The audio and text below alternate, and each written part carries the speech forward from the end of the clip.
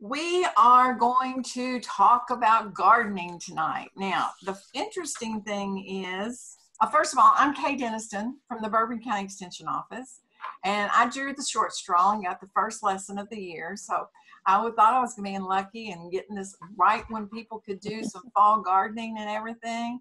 Little did I know I was going to be the guinea pig, but it's a new year. It's a new way. We can talk about it all night long, and still some of us agree and disagree the good or the bad that's coming out of all of this. The biggest thing is, we as FCS agents in your county, we want to help you. We want to help you through this. We want to help you with your like we've always done. We want to be there, and we welcome any kind of feedback you can give us about any other ideas of methods of presentation with all of this. But at the point in time now where we can we're very restricted for our safety and for yours, this is the best we can I could come up with at this time.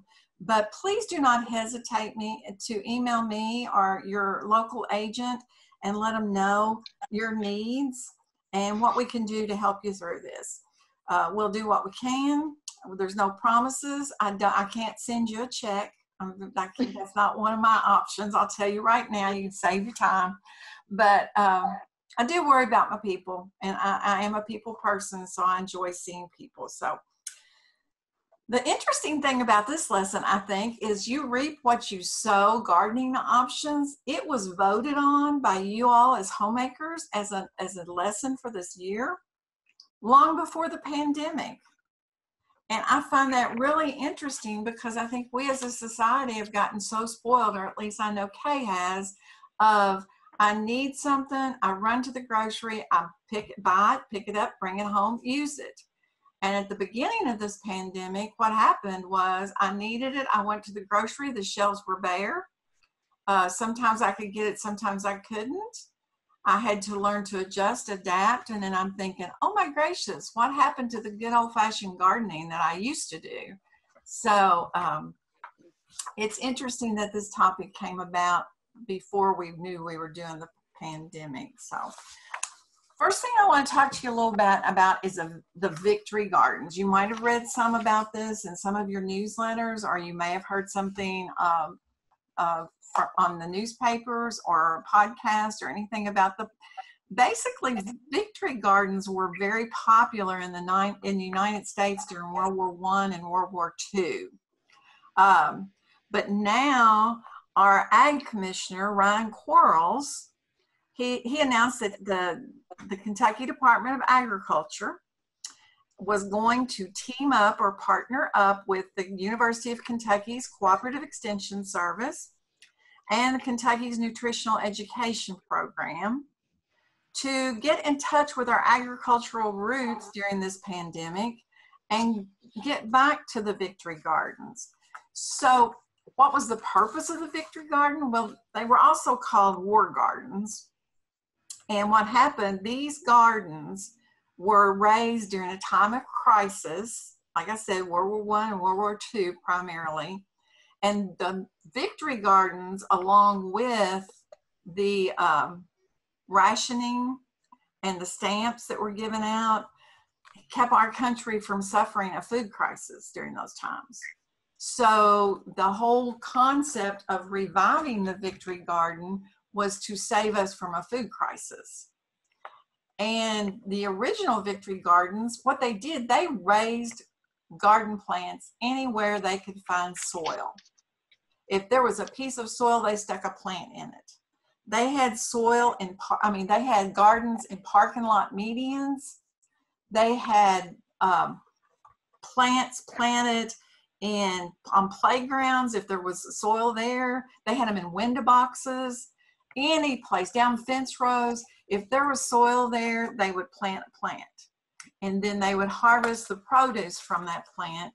And it was kind of basically, if it was outside of your property, it was kind of like a community property. Anytime the beans came on, you better be the first one to get there or you missed them. But in doing this, everything that was grown commercially could be used for our men, our soldiers, our men and women that were serving the country. They used up most of our commercial food to feed them. Commissioner Quarles is hoping that bringing back the Victory Garden will boost morale. It'll make you feel better mentally, physically, actually working in that garden, working in that soil. I am going to stop right here and tell you I am a country girl, and I've had to correct my notes. I've had to correct my slides because I call it dirt. But when you're gardening, you're supposed to call it soil, or so my horticulture agent tells me. So if I accidentally say dirt, I think you know what I'm talking about, okay? I'll just get that out in the open right now. Please note that this Victory Garden poster that's on the slide, can everybody see the slides? I forgot to ask. Yes? Okay. Yes. Okay. Yes. The back of the slide, you can call, if you did not get this ahead of time from your extension office, the extension office has these posters, and on the back, it talks about the benefits of gardening. It talks about recommendations for a family of 4, if you had 150 square feet, a family of 2, how you can go about it. But some of the things we're going to talk about tonight. But I just wanted you to see the poster and get a little bit background. If you heard anything about Victory Gardens and the extension office, you know what they were talking about. So, Mary, do we have any Marys on here? No Marys? Well, Mary, quite contrary, how does your garden grow? Well, we've got all kinds of options, and these options are based on the amount of space you have. You have the good old traditional garden that you see on the far left of the slide. That is in a ground plot. Traditional gardening with rows of plants is what I grew up with as a garden. I don't know about many of you all, but that's what I grew. Now, I will honestly say our garden had a few more weeds in between those rows than what Miss Lakes does. This is Janet Lake's garden. She put that picture on Facebook, and I asked her if I could share it. She's a homemaker here at the Bourbon County Extension Homemakers. So that's your traditional plot. It's in the ground.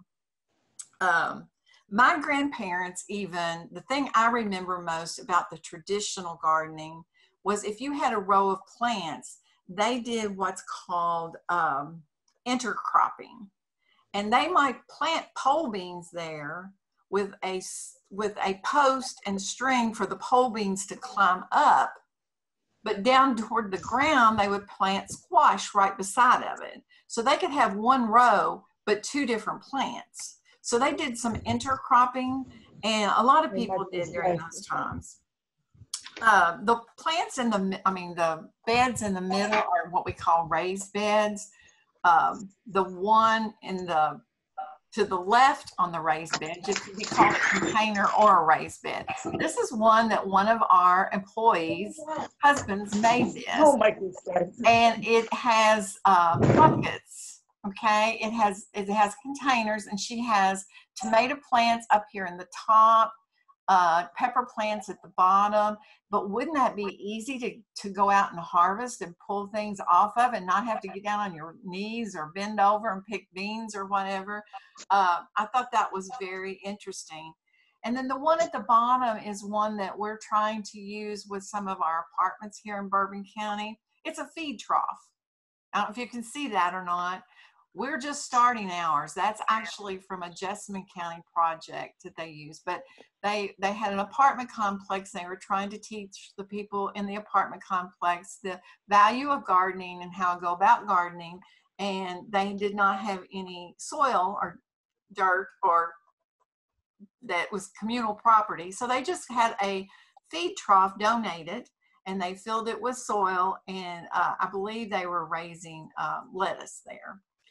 And then on the far side, you've got your container gardens. Now, this little picture I used here, this little container garden is a little bit too full probably, but it gives you a good idea of if you don't have land that you can till up, or maybe where you live has restrictions on having gardens, but you have large pots or plants, pots or flower pots or anything like that, even the window boxes I was telling you about.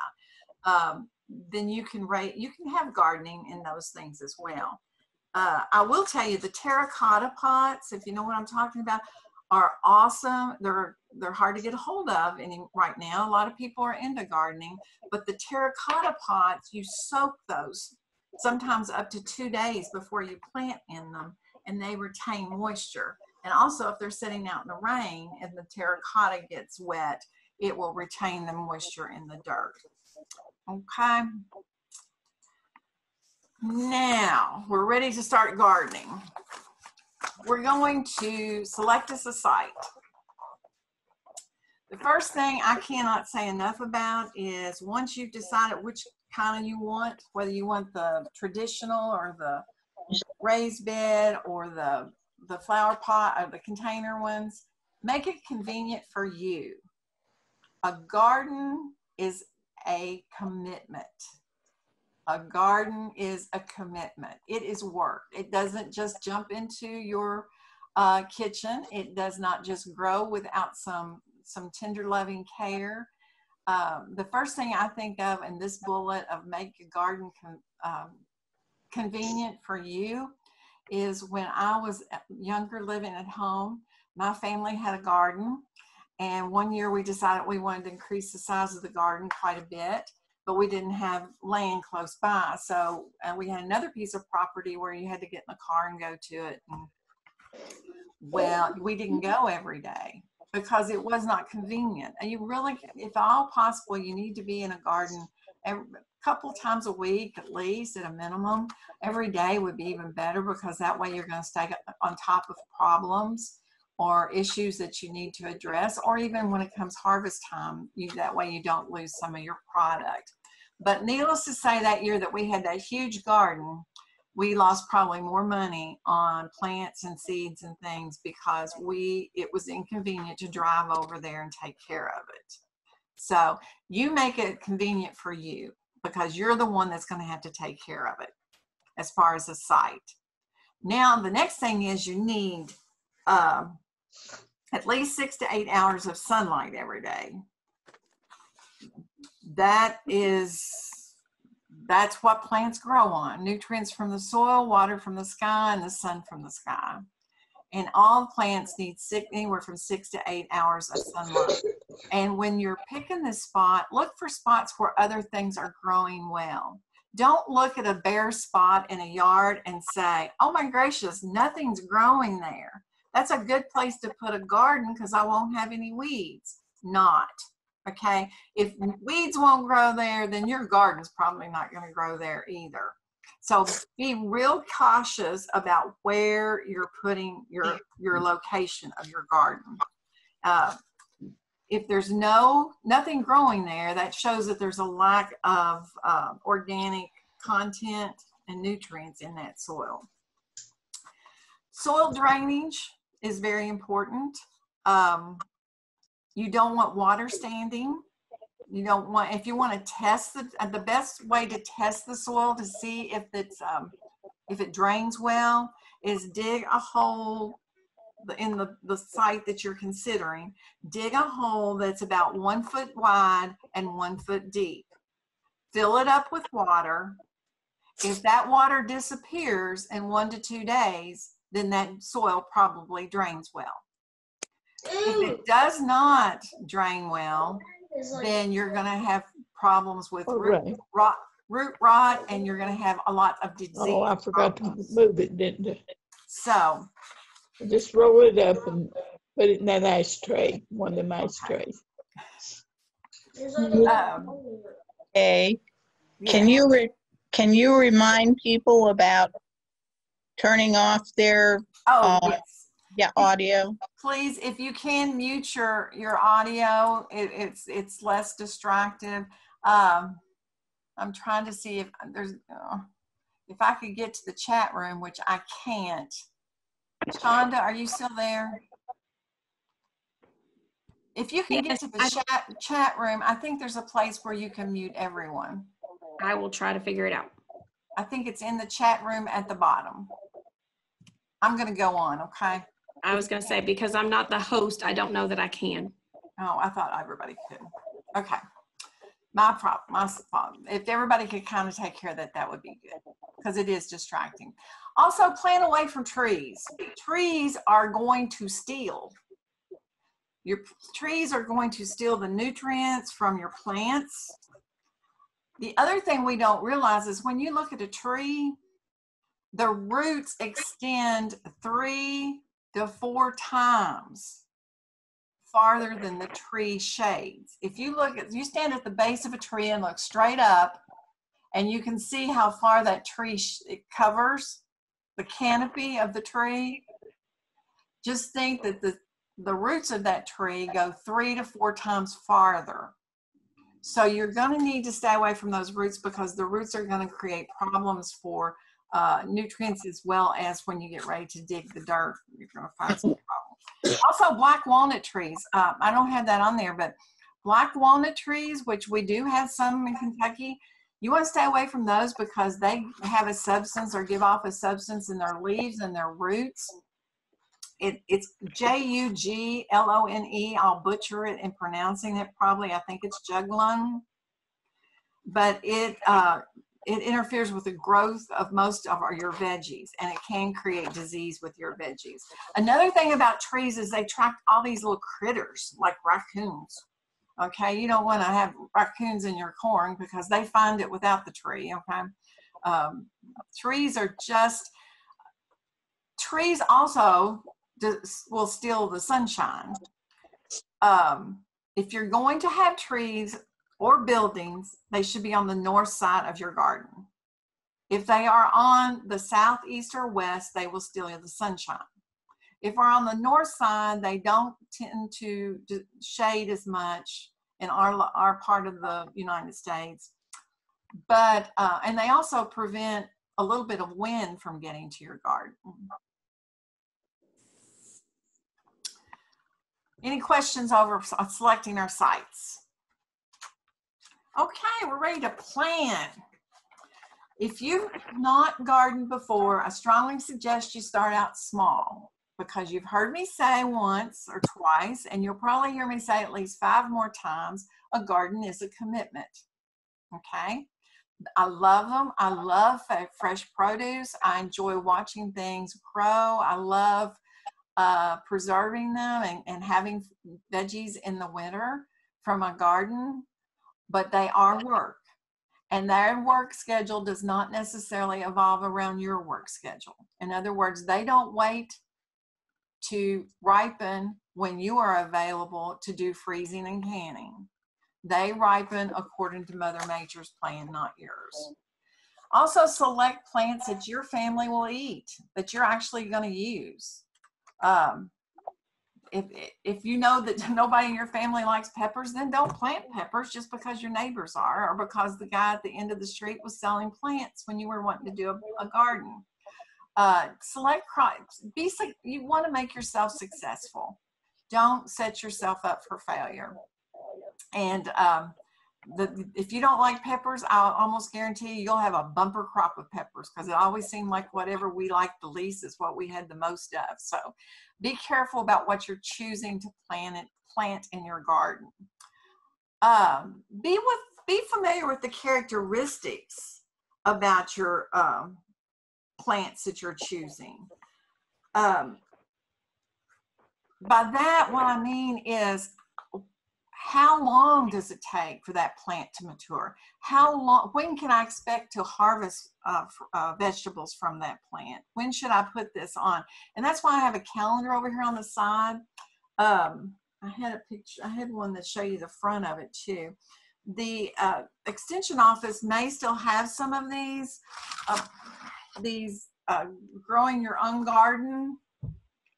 They're great calendars for gardening, because they are slick and you can write on them. And it's kind of like journaling and gardening, because if you put a garden out in May, and let's say you decided to put out, let's say you put out 5 tomato plants. And then in July and August, especially August when tomatoes are coming on, you realize you didn't plant enough tomato plants. You need more for your family. So you go back to August. What you would do is when you planted in May, you would write down how many plants you purchased. And then in August, when you realize that wasn't enough, you can go back to May so that you have your May calendar next year and say you want to increase it to 10 or you want to increase it to 15, whatever fits yours. These, and they also have tips in them. These are great little calendars. If you can call your extension office and see if you, and I might have a couple left. I don't know. If you can't get them, let me know. But it also tells you on there, you can't read it, but it tells you what you should be doing in week 1 in August in our growing zone. And I'll read it to you. In week 1, you should begin to seed transplants and trays for your fall gardening. Week 2, check on your sweet corn and see if it's ready to harvest. So it tells you when to anticipate these things. It's a real handy little tool, and it's like I said, because you can wipe it off. You can write in it with a dry erase pen and then wipe it off for next year and have it ready to go. When you are picking plants, oh, there you go, Shonda, thank you. When you're picking plants for your garden, consider plants that might attract pollinators and beneficial insects. Pollination with especially our bees is getting to be quite a problem in our world right now. So if you want to plant things that will attract that, that might be helpful too. Also be mindful about what you're going to do with your garden. Okay, do you want to have things to preserve for the winter, or do you just want to have it to enjoy the summer? That will affect how you plan your garden. Rotation is extremely important. That's what I was looking for. It's right up there on the bullet. A rotation to reduce pest problems and increase fertility of the soil. What I mean by that, especially if people like to have tomato plants. Even if you don't have a garden, I've noticed a lot of people have tomato plants. They'll put out 2 or 3 tomato plants. You should not plant tomatoes or peppers in the same location for more than 3 years. In 3 years' time, that spot of soil will be drained of all the nutrients that it takes to produce quality tomatoes and peppers. So what you do is you put tomatoes and peppers there, and it really did well, and you want to put it back there next year, that's okay. But after that 3rd year, you need to put some green beans and corn in there, or something that's going to up the fertility.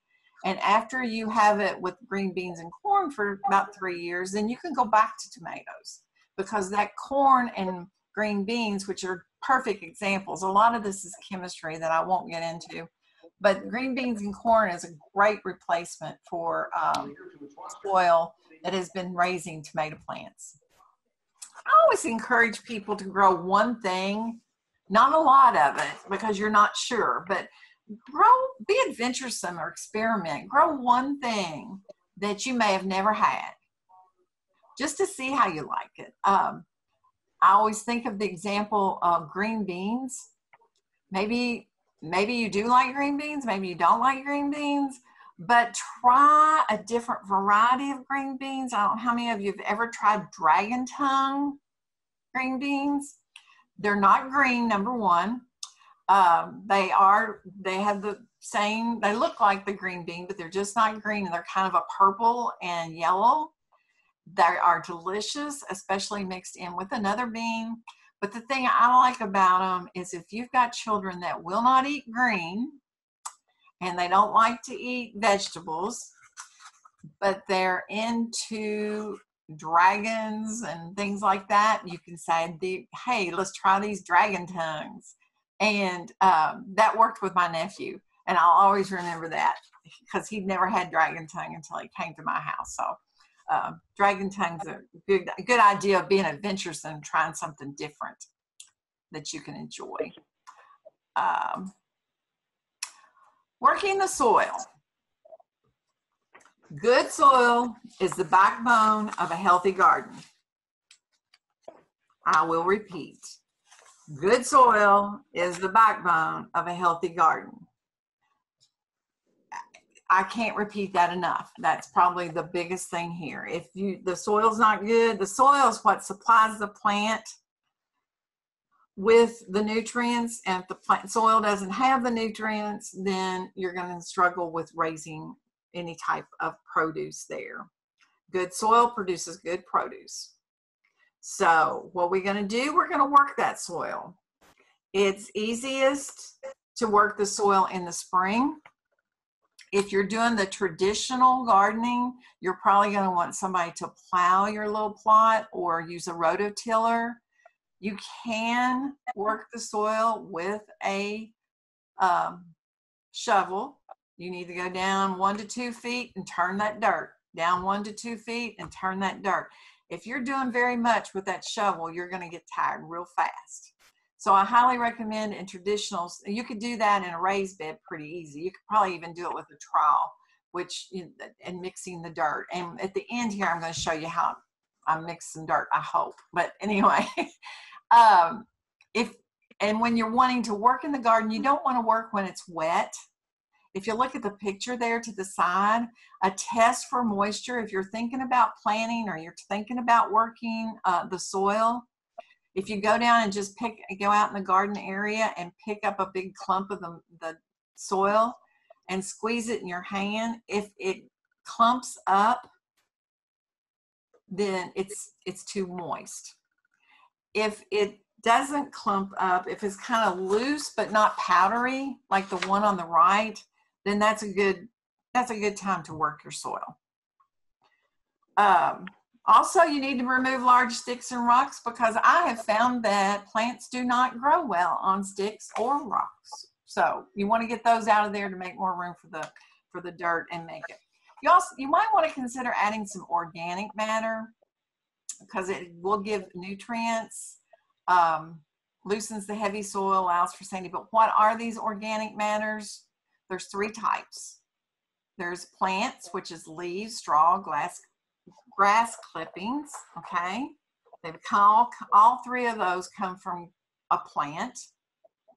If you're going to use grass clippings to add to your soil to increase the organic matter, you need to do that several months before you're ready to plant, because you want to give it time to break down or start to deteriorate.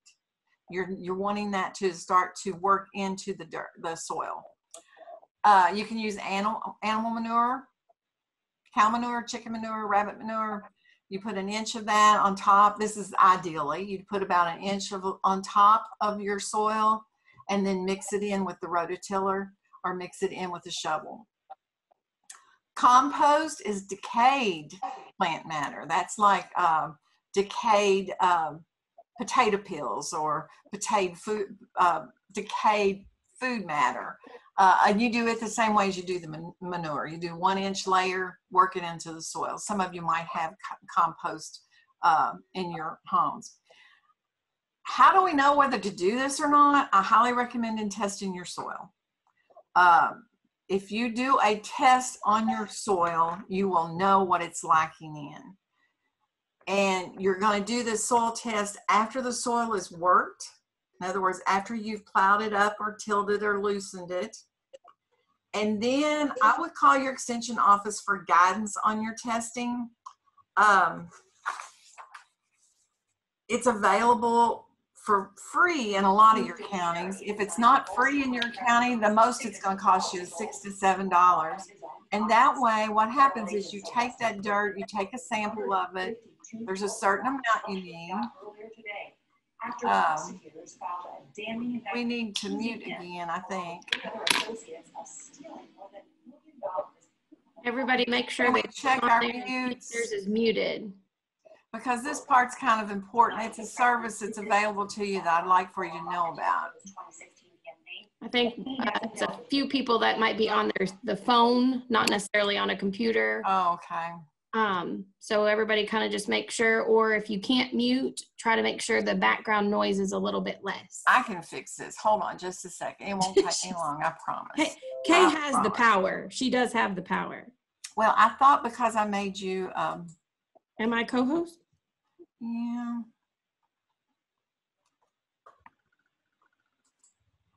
Oh, I can't find it. It's got more power than I do.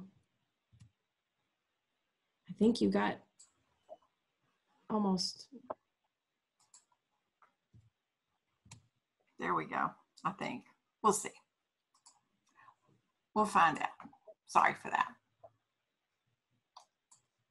Okay, this soil test. Next slide. Okay, there we go. This soil test, you collect soil. You have to have a certain amount. And they have little bags at the extension office. You put the soil in. You bring it in. We send it to UK. You do need to remember that all this testing is being done at UK for the entire state. So it's going to take approximately 2 weeks to get your results back. So don't wait till the day before you want to put the plants in the ground to get your soil tested. You actually should do this probably right after you work your ground in March. And after that test is tested at UK, they run tests on it to see what the soil's liking in. Thank you. Shonda's got a bag. Oh, you're such a great assistant, Vanna White. And then your agent will write recommendations for you. And actually the next slide is about fertilizing. And I am going to I'm just going to tread on this very lightly because it's going to be different for every single one of you probably. I can't tell you exactly what fertilizer to put on your garden because I have not tested your soil. I can tell you that it may not be needed if you use the compost that we talked about, but it might, and you're not going to know unless you test it. I can also tell you that the numbers on the bag are in order of the amount of nitrogen. The second number is phosphorus, and the third number is potassium. It's listed in that order on almost all of the fertilizer bags. It's supposed to be that way. Now, I know better than to make guarantees, but they're listed in that order. So when your horticulture or your ag agent says that you need more phosphorus, then you look for one high number in phosphorus. I can also tell you to need to wash your hands after handling fertilizer. There are chemicals in there that are dangerous. They can cause damage to your eyes. They're just, make sure you wash your hands even if you use gloves. So I will address questions on fertilizing if you want. It's just going to be very individual, which makes it hard to address in a PowerPoint. It's more a Hey, Yes. Can I tell a little story? Sure. So my dad, before I even worked at the extension office, he had tried to utilize the soil sampling up here. But before he did that, the reason he needed to is because he felt like people say add organic material, add things, and he was adding, I guess, the ashes from after your fireplace. You know, you take your soot and all of those things, and it's supposed to be good. His chimney. Which is great, but apparently is pretty high in, I think, nitrogen. And so he couldn't understand. And so it's one of those things that's really important to kind of check with people who may know a little bit more than you, like our ag agents or hort agents, who'd be able to do that because he thought he was doing a great thing, but he had done too much. And it took a while to get those levels back to get together. So that's a great point because it's a whole lot easier to put that in the ground than it is to take it out. Yes. That's a great point I'm glad you brought that up because check with someone that have the test run. Like I said, it's either free or $6 to $7. Call your office. It depends on the county. But be patient, 2 weeks.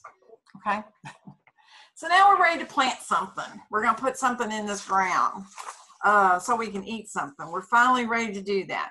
There's two types of seeding. You got a direct seeding and this one, if you cook, it's the same thing. You read a recipe when you cook, or a lot of people do. I mean, my grandmother didn't, so some people may not. But direct seeding, read your packet, read your packet, read your packet.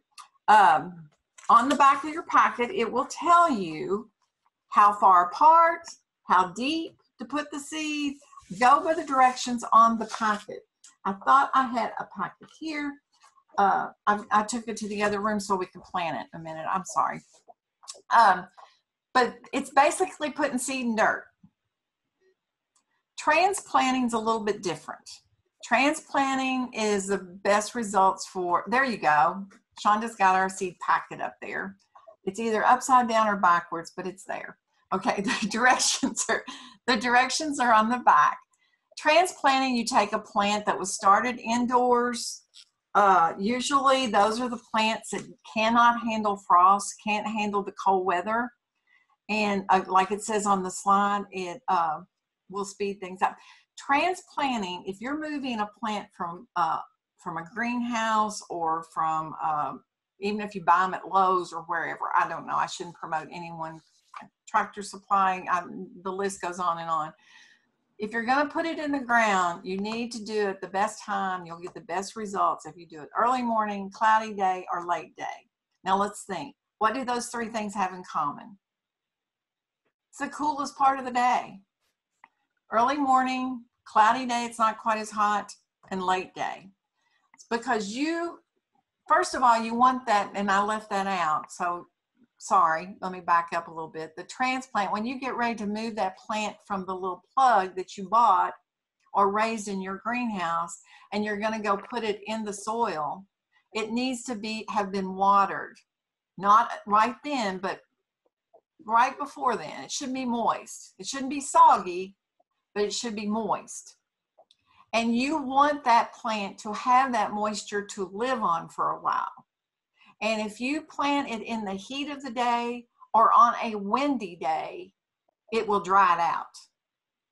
So the reason you're planting early morning, late day, cloudy day is to maintain or keep the moisture in the roots of that plant as long as possible. A good transplant will have roots that are well developed and growing tightly in the plot. And like, I'm looking at my notes now, it says before transplanting, make sure plants have been watered recently. Not necessarily right as you're putting it in the ground, but recently. They shouldn't be soaking wet, but they should be moist. To transplant, pardon? I was just gonna add, but I'll let you finish first. Oh, okay. To transplant, you just make a hole. The size of the hole will depend on the size of the plant. You want the entire root to fit comfortably inside the hole. You don't want it too deep. You want it to be about ground level or a little bit below. And then once you dig the hole, you place the plant in it like they're doing in the picture. Then you scoop the dirt back up around the plant. The soil is put back in the hole, and the plant should stand straight up on its own after you fill the hole up. And the roots should be covered. If the roots are not covered, back up and repeat, because you're wasting your time. If those roots are exposed to all the sun and everything that's going to come along, animals and everything else, then it's probably not going to survive. So, and then after you've pushed the soil up around the plant and it's standing there just really cute little plant that you're going to watch grow, don't pack it down real tight. It should be firm, but don't. A lot of people I see step on plants. Well, then that typically breaks the stem off. Okay, Shonda, did you have something else on that? Or? I was just gonna say that if you do grow them from seed inside, like in a greenhouse or something like that, or if you're doing it inside, just give them a little bit of time to acclimate when you take them. So like if you buy them from Lowe's and Rural King and that kind of stuff, a lot of times they're already outside. So those might not need to be, but if you feel super adventurous and want to start it from a seed, but they're inside your house, go ahead and put them outside for a little bit during that cool part of the day and get them used to being outside in their new home. Thank you. Okay, everybody, after I've told you that so many times to mute, we're going to unmute because I need some feedback from you. You can either put it in the chat room if you're shy and don't want to talk, or if you are you can shout it out. I'm okay. Because we're going to do some interacting of plant spacing. And some of your gardeners may already know this, but if not, let's just guess, okay? Because it's time, Zooms get long and boring after a while. So let's do some matching. How far apart if you're planting cucumbers in your garden, how far apart do you think you should space your cucumbers to get the best growth and production? I wouldn't plant them because I don't like them. I love that, Susan. Okay, somebody that likes cucumbers, guess. No, 12 inches. What? 3 inches. Well, Somebody said 12, 12. somebody said 3. Oops. 3. Oh, no. Probably 18. 1 inch. That's actually what I do. No, it's not 1 inch. No. It's supposed to be little lines that come up and go over and give you the answers, but it didn't happen. So I will give you the answers. It's 12 to 16 inches. And see, there's supposed to be a little line that when I click. Okay, the lines are on our, if you have a printed copy, the lines are on there. Oh. That's how I knew. Oh, She cheated. She's cheating. I love it. I love it, Sue. So, I love it. She Okay. used her resources. yes. Well, let me tell you something. I got so excited. My secretary did that. I don't know how to do it. And she did this, and I probably screwed it up because I was practicing a while ago, and it's probably a one-time deal. But I thought, I feel so special because I can just click, and that little line will go straight down to that 12 to 16 inches. Okay, we'll do it the old-fashioned way. So you can't play anymore. Okay. Look, she's letting everybody else do it. Oh, she's trying to help everybody else. I'm sorry. How far apart should we put those cabbage plants? If you go to the 18 inches. 12 to 24 inches. Yeah. 12. That's 18. 18. And they need a little more space. And how many times have you planted like a lilac bush at your house or something like that, and you think, oh, it's all the way out in the yard, and then after it grows a few years, it's up in the window and you didn't put it far enough away. Okay, same thing happens with vegetables. They need their space to acclimate. They need their space to produce. Okay, now this one, if you have ever, well, if you've ever been a tobacco farmer, you probably know this one. Tomatoes, how far apart? 12 to 24. yeah. 18 inches, 12 to 24 is in there. But you know why I knew that? Because we used to set our tomato plants with a tobacco setter. And a tobacco setter, you put that plant in there every click, okay? With tomato plants, we had to put it every other click, which is 18 inches. Too much information, I know. Broccoli, how far are we going to put the broccoli plants? 12. No. 15. 15, yay. Carrots. 3. 3. I was going to say, I'm going to give you a hint. It's straight across from it. Okay. 1. 3 Oh, inches. sure, 3. Eggplant. Oh, that's big. 12 12. inches. 12 inches. Yes. Beets. This used to be my job. I used to get to plant the beets. 2 to 3. 2 to 3 inches. Lettuce. 4. 4 inches. And radishes. 1. 1 inch. Have any of you ever used radishes instead of potatoes in your roast carrots and potatoes? Like if you do a roast carrots and potatoes, do roast carrots and radishes? Experiment with it some. If you ever want to do low carbs, or if you're watching carbs do, or sugar or whatever with diabetes, radish is a good substitute. And when you get finished cooking them, they don't look anything like a radish. They look more like a potato. Now they don't taste like a potato, but that's just a little bit extra info. Oh, I wanted to tell you too before I go on, and it's not on that part. Cool season plants versus warm season plants. Cool season crops are things that will take a little bit of frost. Okay, they don't freeze out. A hard freeze will get them, but a little bit of frost won't. And these are things that we usually plant in the early spring or the fall coming up. And things like cabbage and broccoli, cauliflower, carrots, radishes, snow peas, turnips, lettuce. I'll usually put lettuce out with in the spring, early spring. And then your warm season or summer crops do not tolerate any frost. A lot of people got really excited about gardening this year and put those tomato plants out way too early. And what happened?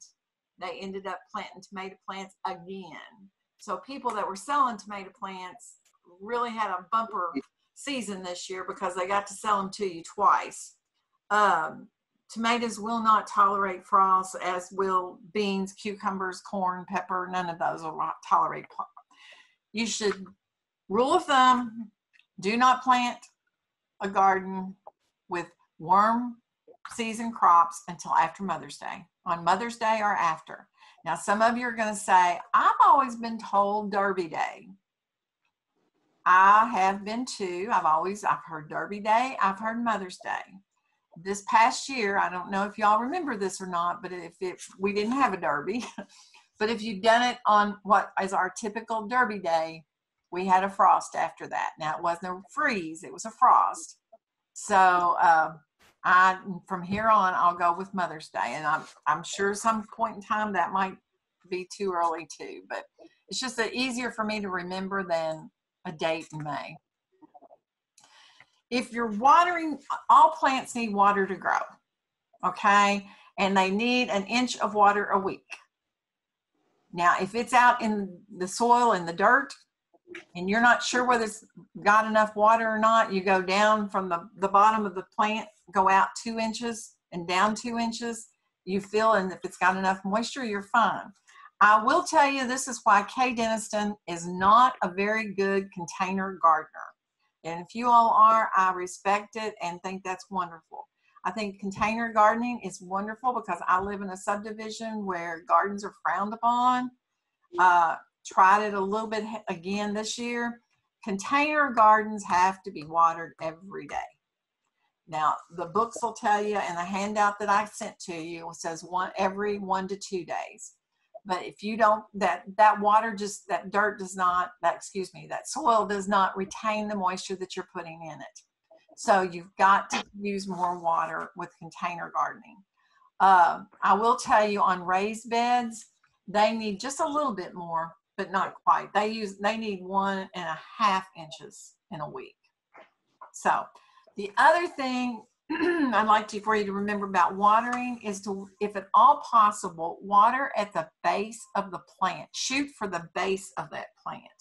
Now, you do not have to take a glass of water and go out and water each individual plant like this picture is.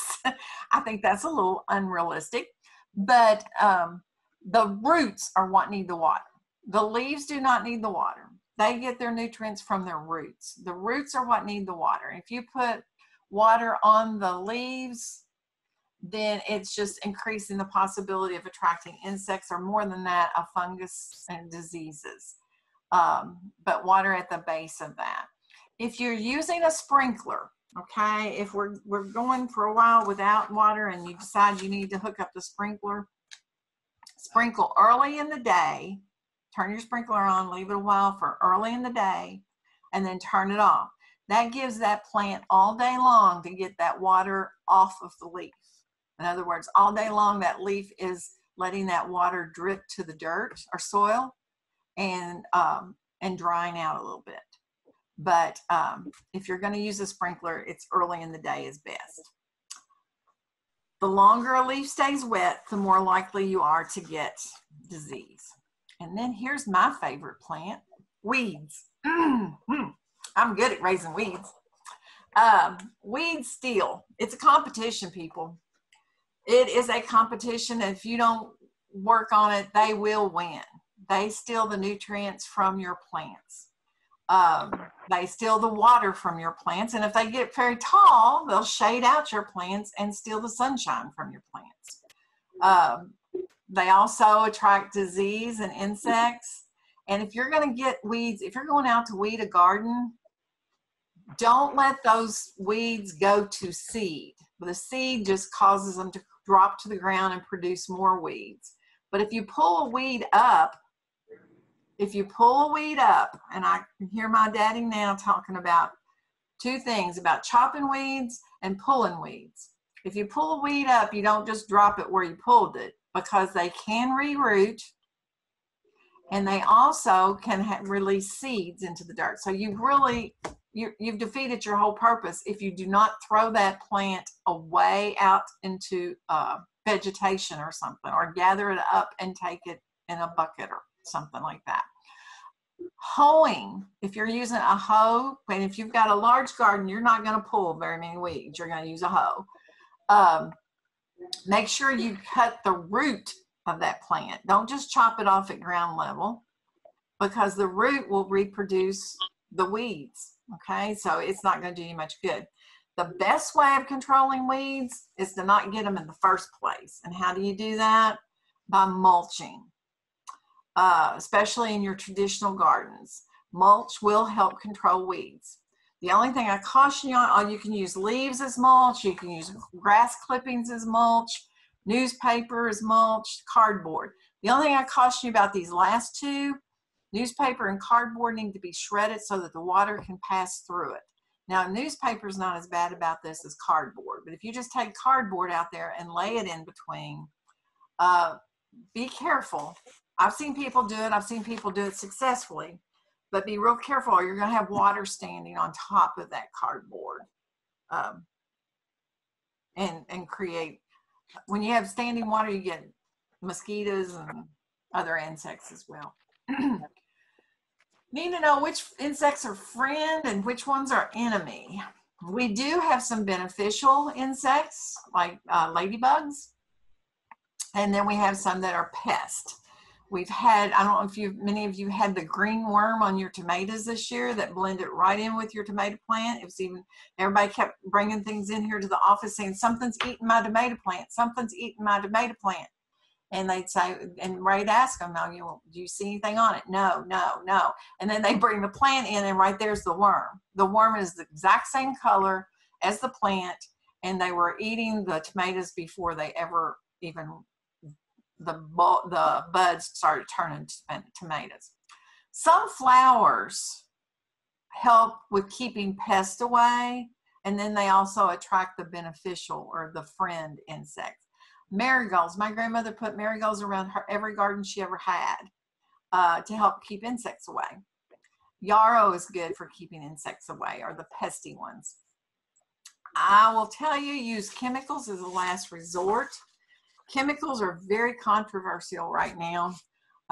Just watch TV and all the ads of people are wanting you to sue because you use Roundup. They're chemicals of any kind are typically, if you don't read the directions, they're very dangerous. And part of the problem with a lot of these lawsuits not being, they're not winning, is because the Roundup specifically says that you are to wear masks and you are to wear gloves on the directions of the Roundup. And so we don't typically, our society, we see it, we ask our neighbor what they used on their garden, and then we go get it and we spray it, and we don't read those directions. So you can use chemicals, be very, very cautious with them. I personally, I'm not a fan of chemicals, but use them as a last resort. The chemicals are also going to kill your bees, as well as it's going to kill your beneficial insects as well as your pests. If you're going to use it only where needed. In other words, you see a weed, you spray it. You see a weed, you spray it. You don't just massively spray your whole garden. Please, please, please keep these chemicals away from your children and any children in your neighborhood, or visiting children or grandchildren, and from your pets. Use masks and gloves, and wash your hands immediately after using them, even if you use gloves. Please. So we're finished with the garden. We've picked the site, we've planned it, we've worked the soil, we've planted it, we've harvested. Now, we didn't talk much about harvesting or food preservation. That's a whole nother lesson in itself, which I would love to be teaching food preservation right now, but it's kind of hard to do it virtually. But when that garden's finished and it's no longer producing, or you're either it's no longer producing or you're just tired of fooling with it, please remember to remove all your plants at the end of the season. Leaving dead plants out in your garden all winter long, those plants have diseases in them. The diseases are just, and the insects are just multiplying. So when you go to raise a crop in that same plot of ground next year, you're going to have problems. So, and plus it speeds up next year's gardening. The plot's already clean and pretty and ready to turn that soil. Now's a good time if you want to use fresh manure in your gardens. The fall is the best time to use fresh manure. We don't use fresh manure in the, notice when I said that earlier, I said dry or old. Fresh manure still has a lot of seeds, possibly, that are going to cause weeds, and that have pathogens in them. So we don't use fresh manure on a garden in the spring, but you might want to use it in the fall.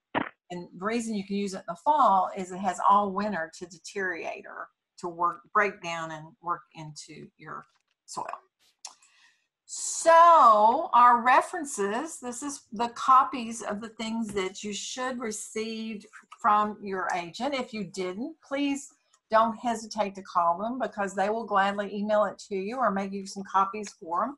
This is a very good preparing your garden handout. I know that's messing with the writing. Everything pretty much from this PowerPoint is in here. Tips and tricks for starting a backyard garden is one that's put out by Kentucky State. This one is put up by our Nutrition NEP UK College of Agriculture. I'll get it out in a minute. College of Agriculture in partnership with our nutrition education program. And this one is put out by K-State, Kentucky State University.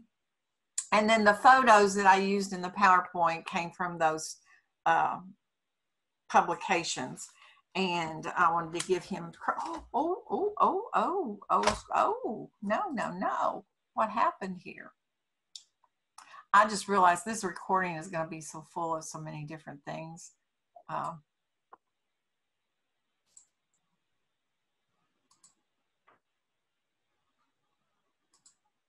I'm back.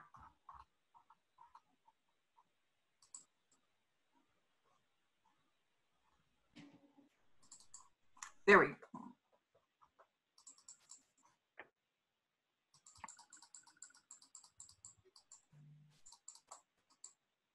There we go. What's next? This publication that you see here, Home Vegetable Gardening in Kentucky, is available at your extension office. I will tell you, it's about 50 pages. This is for the serious gardener. And if you are one of those, then please, we will gladly print this for you.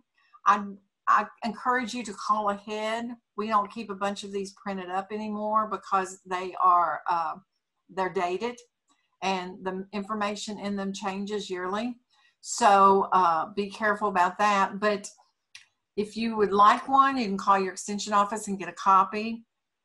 It has, even if you want to do some commercial, start thinking about commercial production of garden vegetables, there's a little bit of that in it. It's based for the home vegetable garden.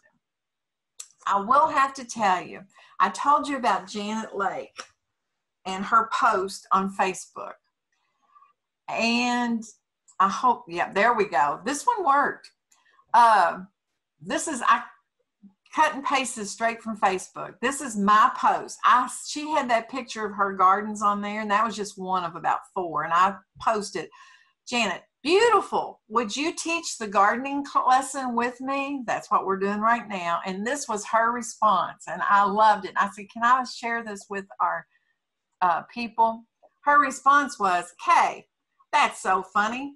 I don't know anything other than you put the seed in the ground, you have good ground, and a great husband.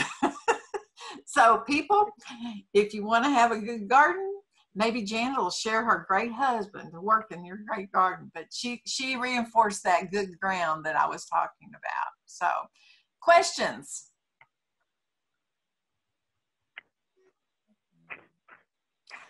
Okay. Kay, Yes. I have a question. Sure. In the leaflets and stuff that I got from the extension office, there is evaluation sheet in here. Yes. Is that for my club members, or do I fill that out and send it to you, or Okay. what? That's perfect lead in. And I didn't pay you to do that, did I? You didn't? Okay. What it is the little packet of seeds that Shonda, oh, there they are right beside of me. These seeds right here. Okay. If you fill out your evaluation, anybody who watches this Zoom is recorded, and it's going to be on Bourbon County's YouTube channel. Okay. If you're familiar with using YouTube, it will be recorded and be there. So anybody that watches this video, or any of you that are watching tonight, if you fill out the evaluation, you will receive a packet of these seeds. This is my thank you for being my guinea pig. Okay. And that's what I wanted to share with you. I really, really, really appreciate your patience. I struggle to sit still this long. So I really admire you guys for sitting still this long. And I also hate PowerPoints, by the way. I use PowerPoints in my presentations, my live presentations, just to keep me from going off on tangents and telling stories. I love to tell stories about my family, and I did get a few of those in.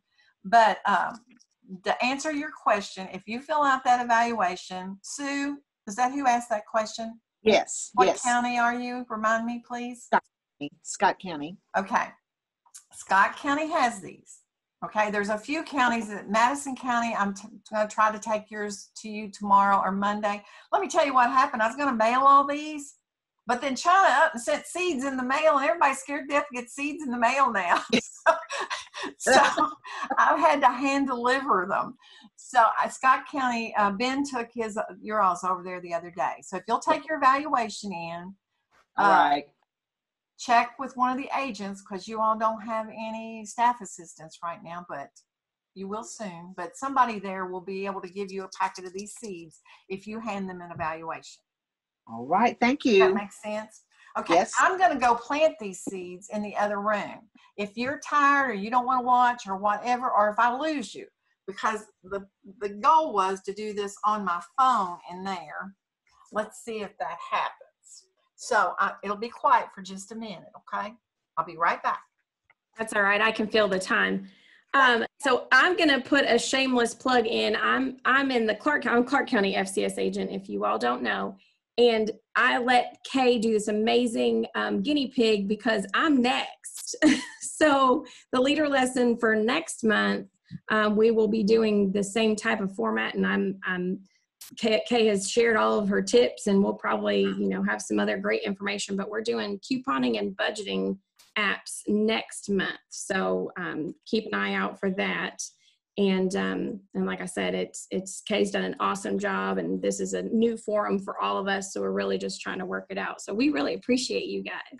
We're going to do your seeds. I've got a pot here. It has no holes in the bottom. If you get a pot that has no holes in the bottom, remember, you got to have soil that drains well. So we're just going to use small gravel. This is actually smaller than what I normally want. But I just use more of it. And the whole point of using the gravel is to hold the soil up, okay? We put some gravel in the bottom. And then, I got to show you these before I go any farther. You can use gloves if you want. But how many of you have seen these? This is so much fun. Can you see You can see them. They're scary. They have points on them. They're to dig in dirt, like when you're planting things, or to wear at Halloween, whichever. So, but I just thought those were so cool. After that, we're going to put the soil in.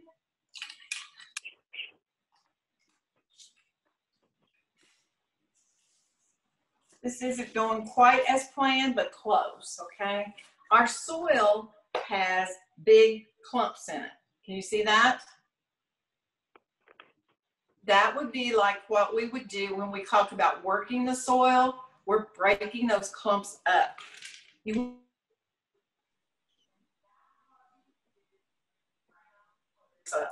a raised bed or a pot, or if it was a ground, the soil like a garden plot, you'd probably want to use a shovel to do that.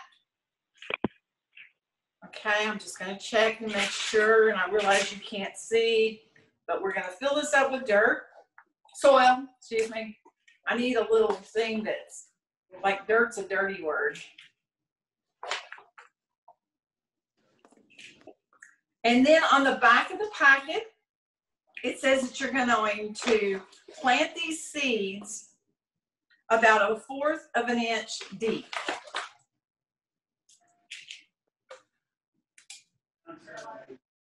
See that? That top part is 1/4 of an inch. It's not very big. So let's get these.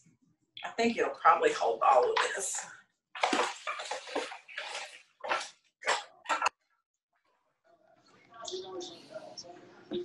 Many of you took Shonda's oil class last year when she taught about the essential oils. This isn't nearly as much fun as that was, Shonda. Sorry. That was fun. Okay, I'm going to rake a little bit over to the sides. We're going to take our seeds and we're just going to sprinkle them very lightly, not all in one place. Now, this has, and I have to put my glasses back on to read it, this packet has sweet basil, oregano, chives, parsley in it. It's got a wide assortment. You're going to have to, I'm going to lightly cover this, my little seeds, and I mean lightly because 1/4 of an inch isn't very much. Break up my clods. And then just gently, not pour it all in one spot. That's potting soil too. I forgot to tell you that. That's not soil from out back. It's potting soil. And then we'll check on the moisture. How do we check on it? Remember, we stick our finger down in it 2 inches. See if it's moist each day. If it needs some more water, we'll mop. The reason I did herbs is because you can grow these inside, you can grow them outside, you can have them wherever. Now, obviously, you can't do them if it's frost outside and cold weather.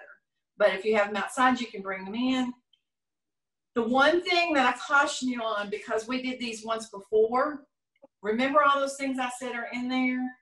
This pot is only big enough for about 4 plants of herbs. We talked about transplanting. You might want to transplant them into other pots. I don't know how much you use herbs. I love fresh herbs. I've got basil in my house right now. I don't know what I'm going to do with it. I just love the smell. It makes my kitchen smell so good. I bought it at Farmer's Market the other day. It was only 75 cents, and I figured it's worth every bit of 75 cents just to smell it. So, but try this out. And as you know, you can let them grow fairly big, but when you see that they're getting, when they're big enough for you to identify what's a basil and what's oregano, then you might want to transplant some of them. There's also, and I didn't bring it with, oh, there it is. There is a handout on growing herbs, okay? When you go get your herbs, when you turn your evaluation in to your extension office, they'll give you a packet of herbs, and they'll give you this handout that says, learn more about growing herbs in containers. And that's exactly what this is. Voila. Questions?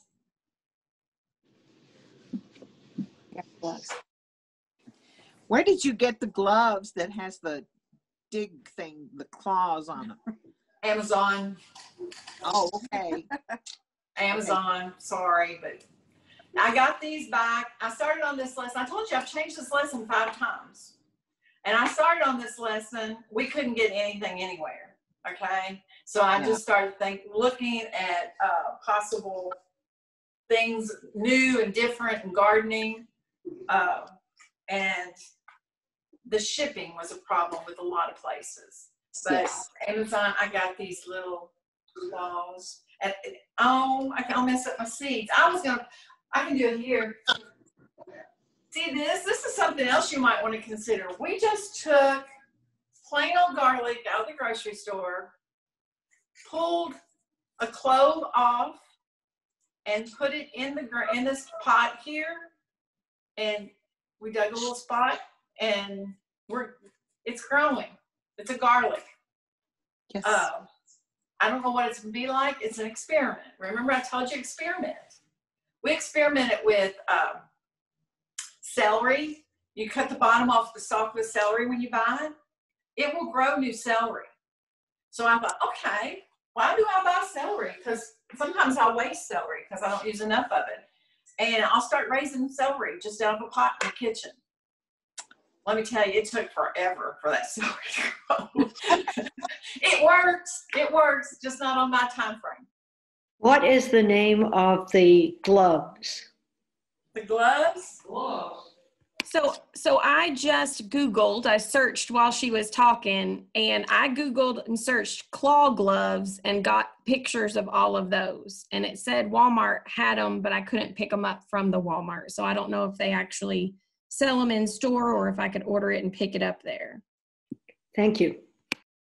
But you know, when you're let me go back. When I'm weeding my flowers, when you start picking at those little tiny weeds, after a while, another time that my fingernails start hurting is when I'm getting the dead buds off my roses. I'm anxious to try them on that kind of stuff because, I mean, those ends, whoops, it might help if I put them on the right hand.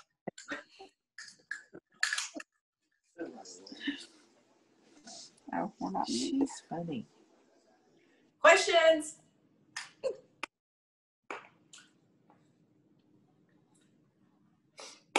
Okay, well, I really, you don't know. I hope every single one of you got your name in the chat box. Some of you on phones, I hope I can find out. You know, at the end where I had my slide up with my email on it, I hope you will email me because I cannot say enough how appreciative I am of you guys for enduring this with me. It was fun. I bet it'd be a lot more fun if we were doing it in person. Kay, you did a wonderful job. Thank you so much. Thank you. I'm Julie. I'm here too. I'm her daughter-in-law, her favorite daughter-in-law. Did you help her with the Zoom? Just a little bit. Yes. So now you can go out and tell them I'm Zooming. Yeah. I'm proud of you. Thank you. Thank you guys. Bye.